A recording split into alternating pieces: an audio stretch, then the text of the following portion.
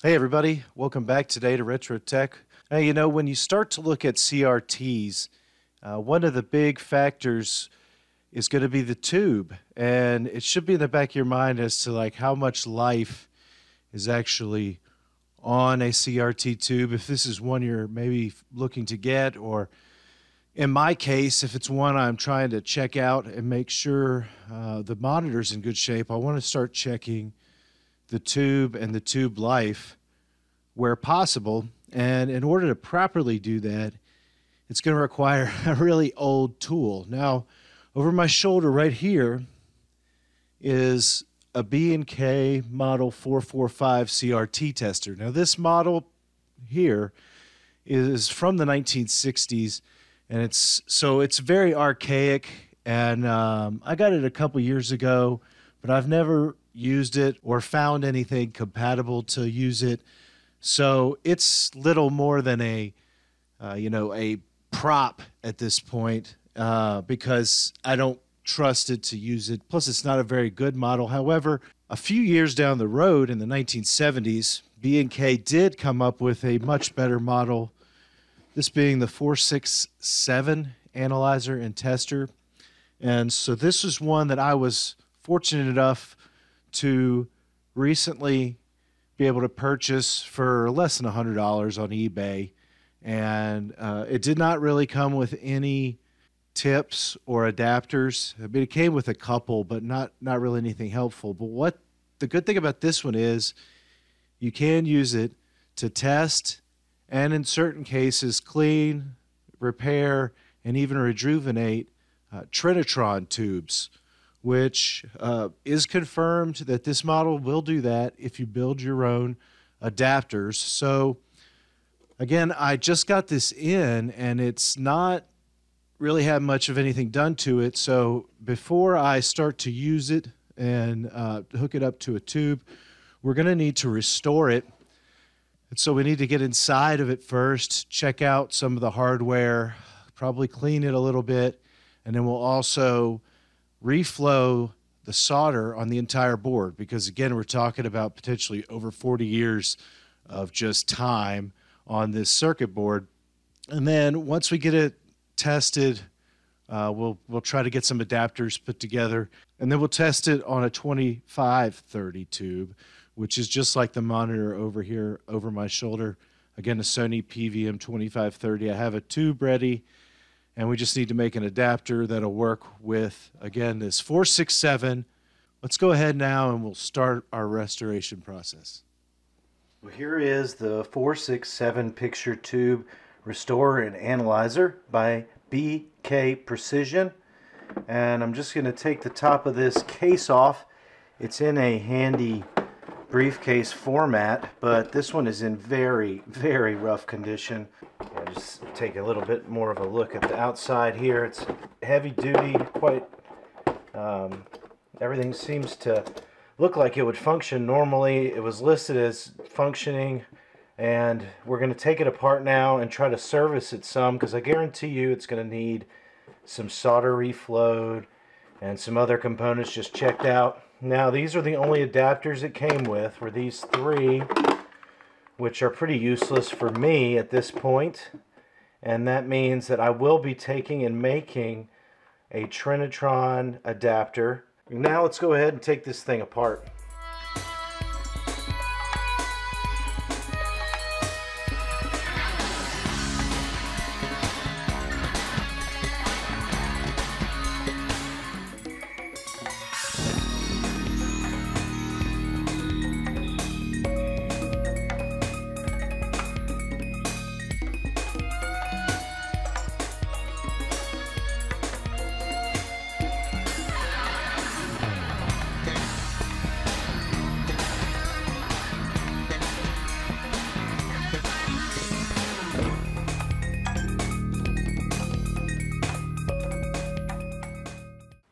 Here it is outside of its shell, and I'm going to turn it around so you can get an idea of what's inside of here.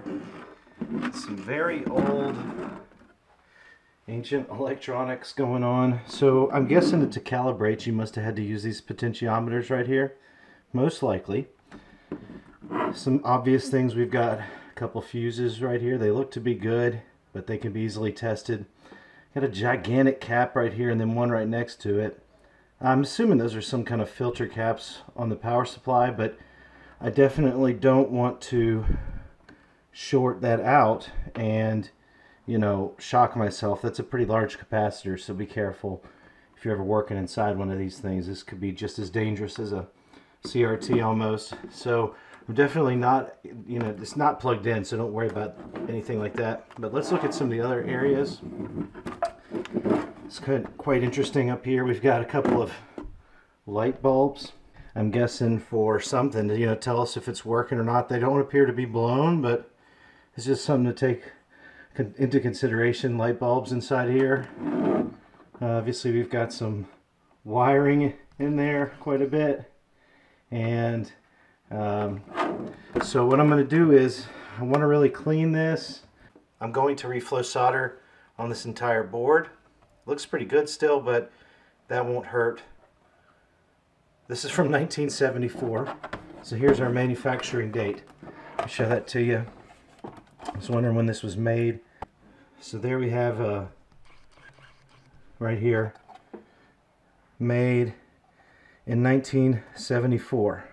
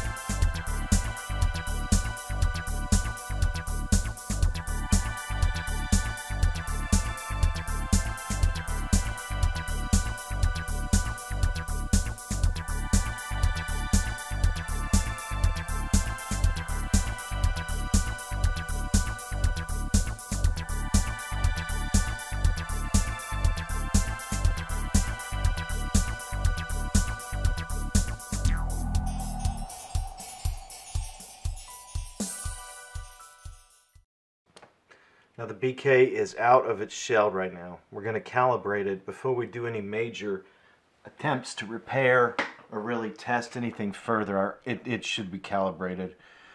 Now there's a pretty simple process, but you do have to use extreme caution because this machine does have a lot of voltage going in and coming out of it. So again, it has to be out of the shell. It does need to be plugged in. Now I don't have the testing adapter, so I'm just going to have to use it without an adapter so that I can show you how to do this and anyone can do this. So what we're concerned about is our heater voltage, which is tracked on this gauge up here. And so what I have it initially started at is between the 4 to 7 range, which you might just leave it on that setting if you have one of these machines. And I'm going to need to click it to on to set. So our power light's on. And you can tell up here I had to jump up to where my heater voltage is set, and this is telling me what it thinks the heater voltage is reading to, but that could be incorrect. In order to calibrate this, what you need to do is you need to have a voltage meter. I just have this standard voltmeter, and to do this I need to put it over into volts, and we're looking at AC voltage current. So the heater voltage is again set to 6.3, and what I want to do is I want to test what my actual reading is on pin 1, which is the heater voltage on here, and we'll see if it's actually what it's saying it is on the screen. So you need to find pin 1 on the pinout and tap that, connect that to your positive lead, and then just ground out the negative lead. And you should get your reading on what your actual heater voltage is. So mine has to be turned where my heater is turned all the way to the right to get it to 6.3 pretty much. Maybe I can get it to 6.5 that way. And so I back down a little bit, but it sits just above the 6.3 line here on this auto tracking. Now, since I've got it set at that, the way to adjust it is inside. Let me turn it off real quick, just in case.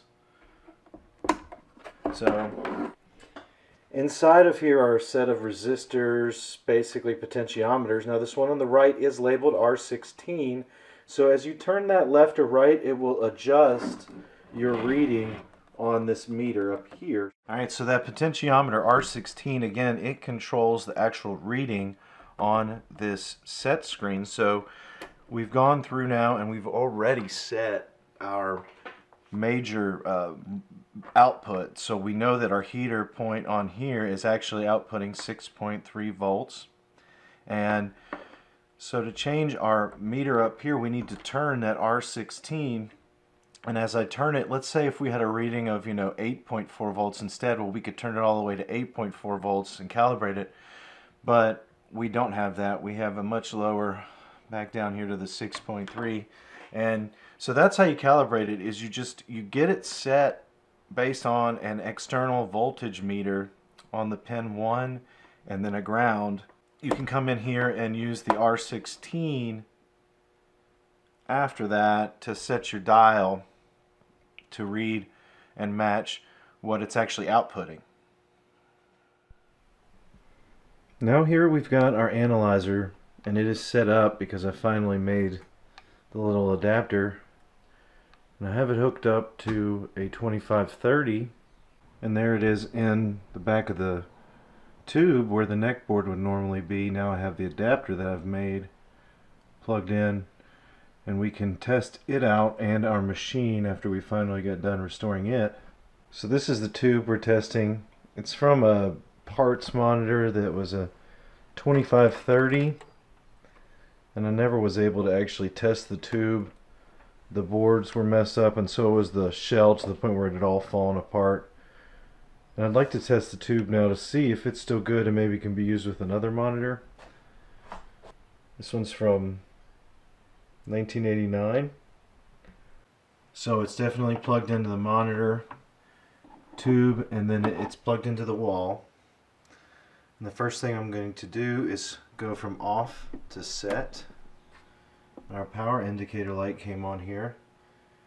And you see we've got some movement on our meters already, which is good.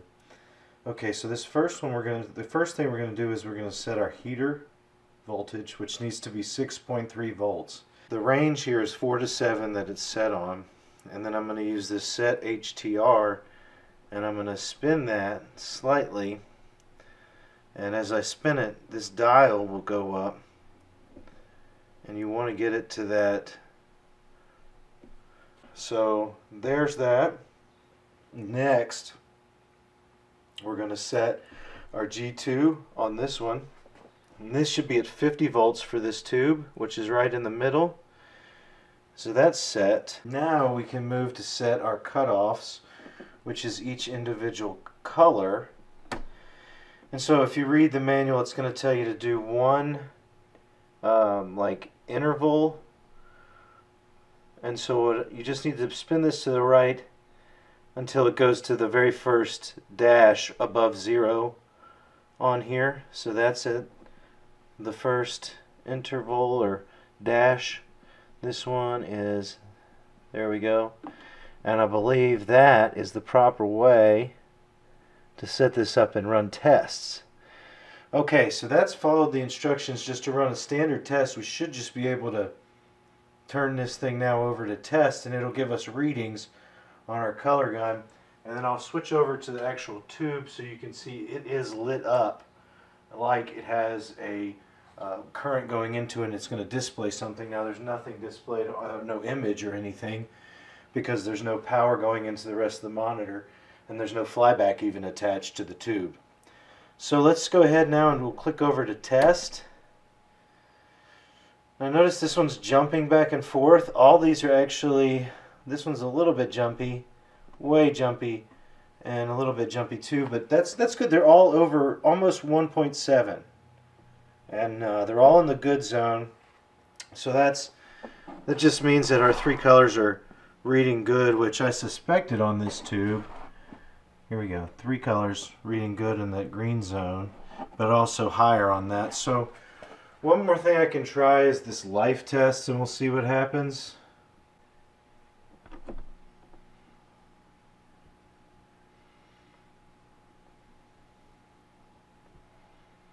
And once it stabilizes, this one doesn't need or appear to have any kind of shorts or need any kind of rejuvenating or cleaning or balancing. So hopefully we can get a chance to use that on another tube, because that would just damage it if we were to run that now, because this is a good tube. But let me show you what the tube looks like as these tests are being done. So you see how it's lit up in there as if it were being used normally. It's lit up because the electron guns have a beam going through it, just a test beam, but it is going through it. So the tester seems to be working good, and now it can really help me with some more stuff coming up. I'll just have to make more adapters for each job. So to turn it off, let's just go all the way back to off. You can leave that, but you might want to turn the rest of the knobs back to the left in case you're using it on a different monitor or tube. So the homemade adapter, I'll show you. It's not pretty, but it was salvaged from a broken monitor board. So you just match the pinout on that to the pinout coming out of here. And this was salvaged from another adapter, that's why it's got splices right there. And those lead into the actual connection points that connect to the tube. And that's how you safely make a new adapter that you can use for your tube. So unfortunately you do have to have some parts to be able to make these, but if you do have parts, then you're not limited on what you can actually test with this machine. There's another restoration completed, and I would definitely recommend that if you do any kind of CRT work regularly, or if you own multiple CRTs, especially pro video and broadcast video monitors, you might want to consider trying to find one of these BK467 models. There's a couple of other models that are pretty good, but until I actually get to use those, I won't recommend them. Now, some things you'll need to look out for, because this item can fluctuate extremely on price. So I think mine was again about $90 shipped, but I saw them go for $300 and $400, and most of that was due to the condition.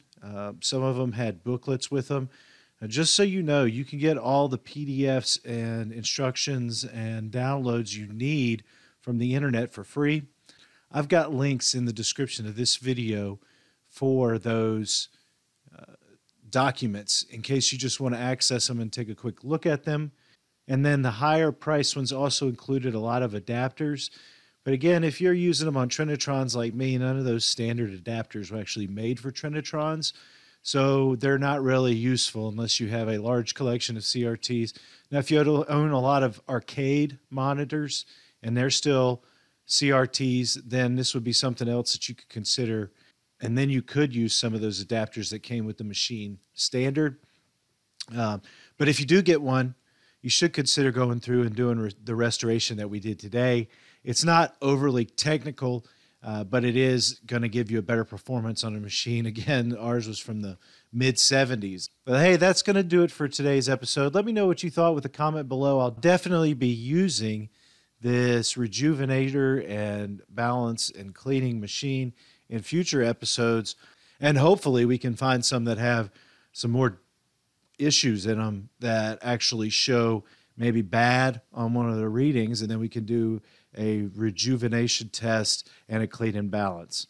But that'll have to wait for another video. For now, I just want to say thanks for watching, and I'll see you guys next time with some more retro content.